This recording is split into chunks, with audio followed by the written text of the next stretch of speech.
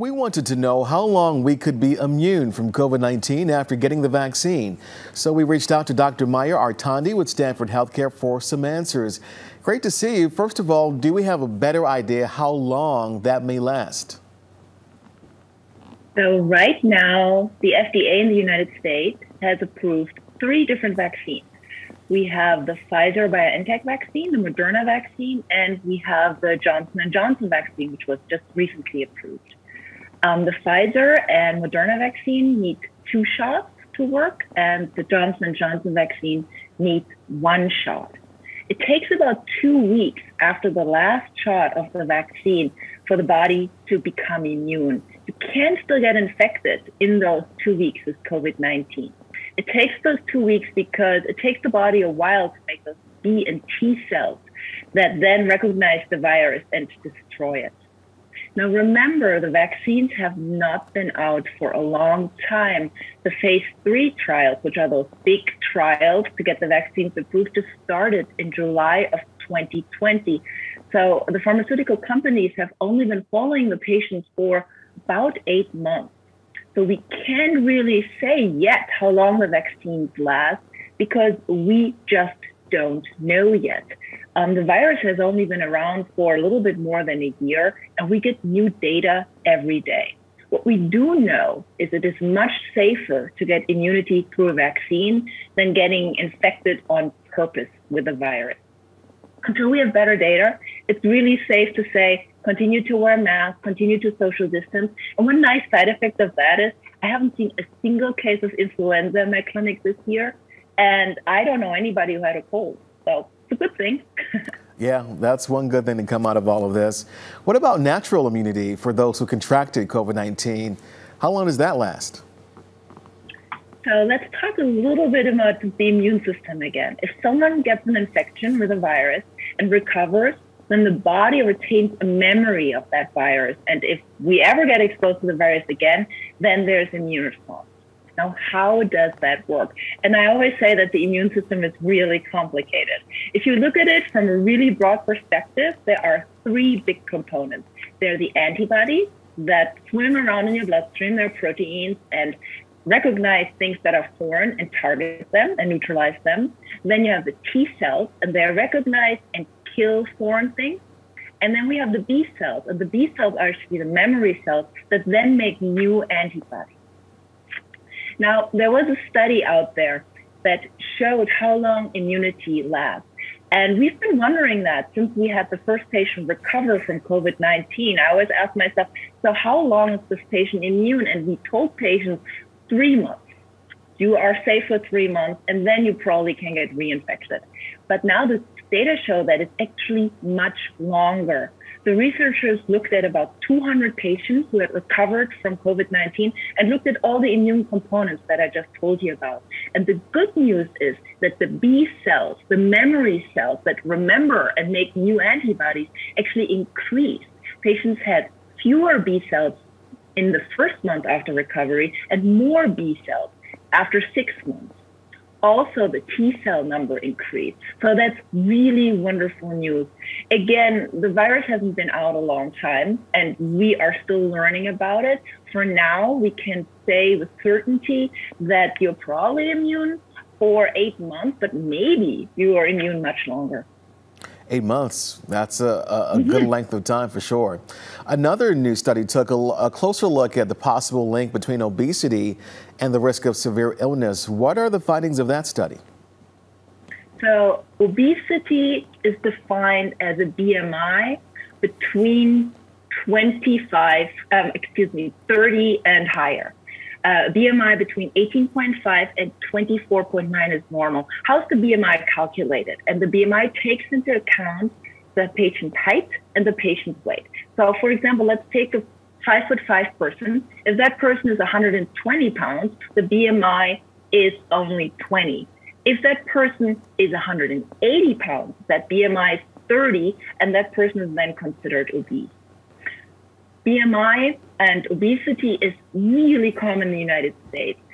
About 42% of Americans are obese. And the problem with obesity is associated with other diseases. People who are obese have a much higher risk for diabetes, heart disease, and even some cancers. So there was a lot of interest to see if obesity is also a risk factor for more severe COVID-19 disease. And what the researchers did is they looked at 150,000 patients over 200 hospitals throughout the United States. And they found that patients with a BMI higher than 30 have a much higher risk for severe COVID-19. They have a higher risk of going to the hospital and then also higher risk of dying. And that risk is actually linear. The higher the BMI, the higher the risk. Patients with a BMI of 45 and higher have a 33% higher risk of going to the hospital. And once they're admitted, they have a higher risk, 61% actually higher than normal people, people with a normal weight who to die. So what this tells us is that people who are obese are at much higher risk. We need to treat them much more carefully. So we need to watch them more carefully when they get COVID-19, and they absolutely should have priority for getting the vaccine. And even more reason to pay attention to your health as well. What about the levels of zinc? Can they affect the degree of severity? So that's actually really interesting. Zinc is a natural element, a trace element that is in food, and you can also take it as a supplement. I'm always a big fan of getting your your elements and your vitamins through a healthy diet. So if you look for zinc-rich foods, oysters, red meat, poultry, chickpeas, almonds, and baked beans are pretty high in zinc. Zinc is important for many functions of the body, particularly for the immune system. And zinc also has some antiviral properties. So people who are zinc deficient have a harder time fighting infections. And many of you might be taking zinc lozenges when you get a cold. And there's actually some data that shows if you start the zinc lozenges early, you won't feel sick as long. Now, because of that, there was a lot of interest recently to look at the zinc correlation with severe COVID-19. And recently a study out of Spain was published. And they looked at about 250 patients who were admitted to the COVID ward of Spanish hospitals. And they looked at the zinc level. And 23% of those patients were zinc deficient. And those 23 actually had a much more severe COVID course than patients who were not zinc deficient. There's still a lot of research that needs to be done. Right now, I cannot recommend, just take a ton of zinc and you'll be safe. That is not what I'm saying. I'm just saying there might be some evidence that zinc might be good if you get COVID.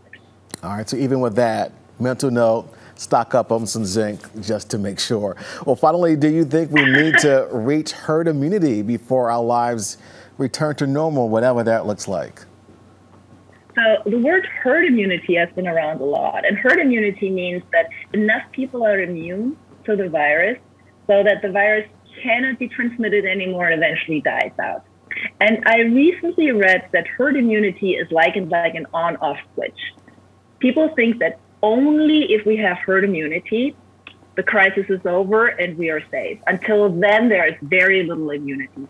Fortunately, that is absolutely not true. Herd immunity is more like a gradual process. The more people are immune, be it through vaccination or be it through having had the infection, the less likely it is that the virus can be transmitted. Now, researchers say that there is very low likelihood that we will ever reach herd immunity because of the new variant, and also because there are many people who don't want to get the vaccine. I do recommend getting the vaccine, though. It's a really great vaccine. So right now, we say that about 40% of Americans are immune to COVID-19 or have some level of protection because either they were vaccinated or because they were infected. And data show that people who were vaccinated actually have a much lower risk of transmitting the virus. That is very exciting data that comes out that even asymptomatic infections are significantly reduced in people who are vaccinated. So I'm looking forward to the day when, even though we don't have herd immunity, we can go outside again. We don't have to worry about dying, worried about having our loved ones in the hospital. And I think that this day is very close. I am looking forward to that day as Me well. too. So are a lot of other people. Dr. Maja Artandi with Stanford Health Care, thank you. Very welcome.